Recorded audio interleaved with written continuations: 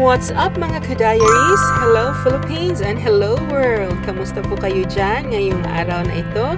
We hope na nasa mabuti po kayong kalagayan. Nandito tayo ngayon sa Toyota Negros sa Talisay City, Negros Occidental.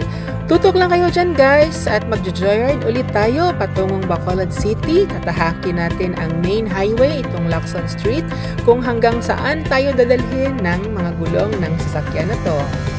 Pero bago yan, shout out po muna sa mga new subscribers natin. Maraming salamat po sa inyo. Kamusta po kayo dyan sa ibang bansa? Sana po ay safe kayo dyan at nasa mabuti po kayong kalagayan. So tara na guys at umpisahan na natin ang ating joyride. Fasten your seatbelt at papunta tayong Bacolod.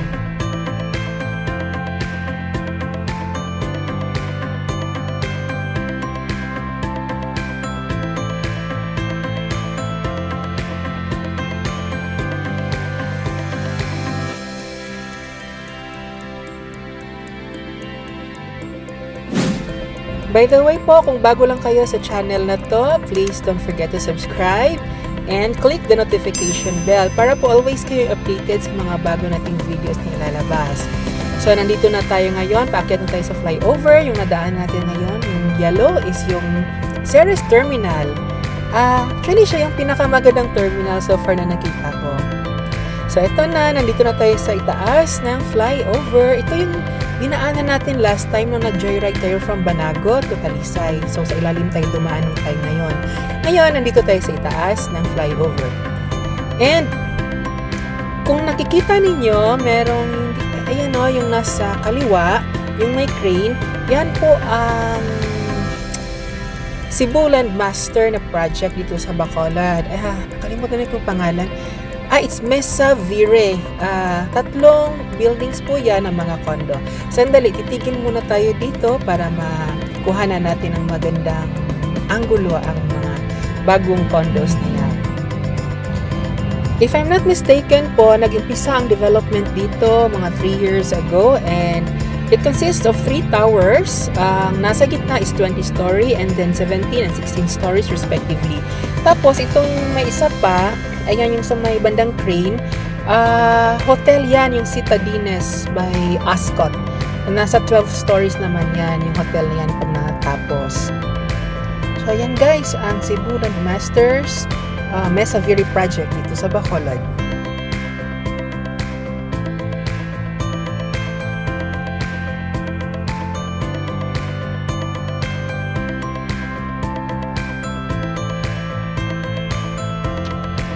So, continue na tayo guys sa ating joyrides at nag-uumpisa ng mag-bloom ang mga kalangitan. I hope na hindi umulan ngayong hapon na ito.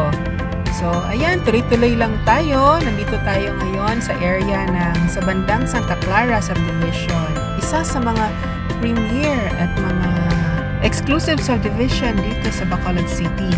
So, itong makikita ninyo, yan yung building na Jufo. Bago po yan guys. Yan, ito ang entrance ng Santa Clara Estates. Yan, yung nasa kanan, yung Country Mart. Yung building sa kaliwa, BDO yan, pero matagal na rin yan siya. And then yung sa katabi niya, yung complex is bago lang yan guys. Mga last year lang siguro yan. And yung nakikita ninyong bright na building, yung bright na orange, yan na ngayon ang Lopez Mandalagan. So ayan guys, approaching na tayo ngayon sa Lopez Mandalagan at saka sa intersection ng GM Cordova Avenue or yung Buri Road. Yung daan na yan is lusot yan doon sa Circumferential Road, papuntang Airport Access Road. Sa tapat ng Lopez Mandalagan, kung napapansin ninyo, is yung bagong City Mall. So matagal ding nakatiwangwang ang lote na yan dyan bago pa nabili ng City Mall Group. And tabi ng City Mall is yung bagong Jollibee. But sorry guys, hindi ko na maipakita sa inyo dahil ang hirap i-turn ng camera. So, eto, yung building sa kanan, yung mataas na building that is 14 story. It's 2 Sun Park building. Call center yan siya, occupied by Converges dati, which is ngayon Concentrix na. Yan yung site ng dating Alisbo Memorial Homes. Ito ngayon, yung binivideohan ko is yung Carmelites Monastery. Napansin nyo guys, hanggang ngayon nandyan pa rin yung rice fields nila. Ang galing, no?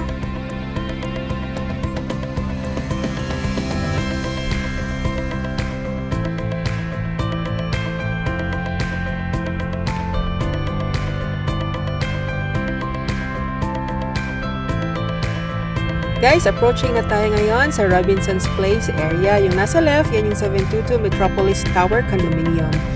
And katapat niya is yung Robinson's Place, Bacolod. Yung nakikita ninyong mataas na building sa tabi ng Robinsons, yan po ang O Residences. Bago din po yan, and hotel yata siguro yan, at saka condominium. I don't know lang, hindi pa ako nakapasok dyan. Para siyang dalawang buildings na pinag-connect, and I heard it's 12-story with penthouse sa taas. So, let's proceed. Another one, yung nakikita ninyo sa left na under construction na building is ang Diaries Hotel and Residences. I heard it's 24 stories na building. So, ibig sabihin, pag natapos ito na siguro yung magiging pinakamataas na building sa Bacolod.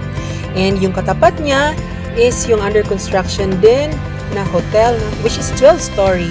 And I heard na ang pangalan doon ng hotel na to is Grand Imperial Sing, which is hindi pa naman siya confirmed. So guys, kung sino yung nakakaalam kung talaga bang Grand Imperial Sing Hotel ang nasa tapat ng Diaries, paki-comment naman po sa baba. So ang kinagandahan dito guys, no, kasi yung Diaries na yan, yung Diaries Hotel Residences, tsaka yung kaninang O Residences, is mga local developers yan. Hindi yan mga developers na galing Manila or galing ng Cebu. Talagang mga Bacolod-based sila. Malapit na tayo sa Tom & Tom's Coffee. Ito ay South Korea-based na coffee shop. And ito yung first na branch nila sa Pilipinas. Itong nasa Bacolod. Galing, no? Sa kabila ng Tom & Tom's is yung abs-cbn, and sa tapat niya is yung Tendies. Ay, teka lang, pero bakit may space for rent? Nag-close ba sila or lumipat ng location? Kung sinong nakakaalam, paki-comment naman guys sa baba. Actually, yung building na white na dadaanan natin sa bandang kanan, yun yung dating site ng Tendies. So, eto na ngayon, approaching tayo sa City Mall. City Hardware, Mandalagan. And tapat niya is yung Skyscable.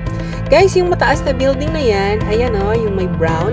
Yan yung dating TNU Square na building, yung parang boutique. Kiniba nila yung old na building, tsaka yan na siya ngayon. Lumevel up na siya. I don't know kung ilang stories yan. So, proceed tayo and go na. Nandito tayo sa intersection ng BS Aquino Drive or North Drive and Lacson Streets, Bacolod City. Itong corner na to, tawag namin dati dito is Ramos. Kasi nga, merong, kung naalala ninyo, no? Merong Ramos na parang machine shop dyan. Tsaka yung cine video room sa tabi niya. So, tuloy-tuloy lang tayo. Itong area na to, yung kabilang side, yung dito sa left side is dati mga bahay yan dyan. Ba't ngayon tignan ninyo guys? Ang dami ng establishments and karamihan dito sa kanila is mga restaurants. Itong Bar 21, famous yan for their patchoy.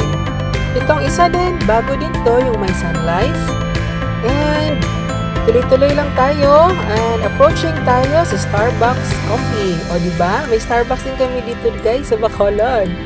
Kala nyo ayan siya, yung Starbucks Coffee.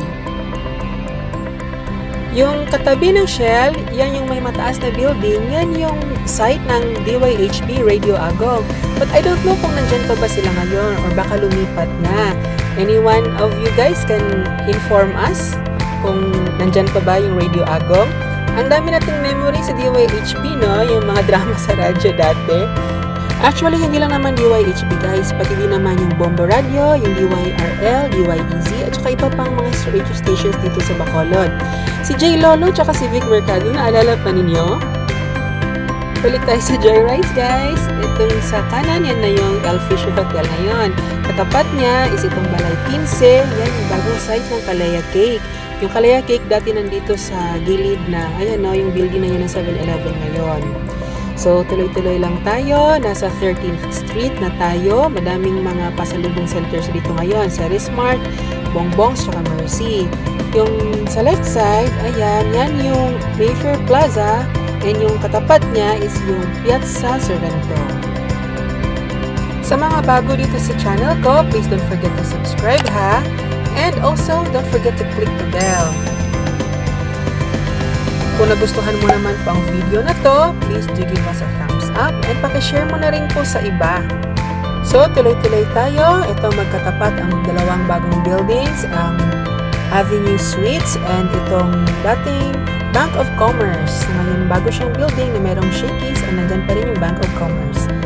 And sa likod niya, ito under construction pa rin. I don't know kung ano yan, i-update ko kayo sa susunod. And ito, bagong gawa din, mayroong rim shack. And yung katapat niya is yung Kaisei Japanese restaurant. Original yan guys, dati pa yun dyan. Ito sa kabila, yung PNB. This used to be the tallest building in Bacolod at 7 or 8 floors. And then yung building na yan yung Seda Hotel ng Ayala. Bagong tayo dyan siya guys. Itong sa tapat niya is the former site of Association of Negros Producers or yung ANP. But I don't know kung saan na sila nag-transfer ngayon. So ito, approaching na tayo ngayon sa Lagun area. Kung dito ka lumaki sa Bacolod, you are a true-blooded Bacoleño or Bacolenya, madami kang memories dito sa Lagun, gaya ng pag-jogging at pag-feed sa mga tilapia. Meron din ditong playground, and yung dati dito kami nagpa-practice ng mga sayaw pag may Christmas party.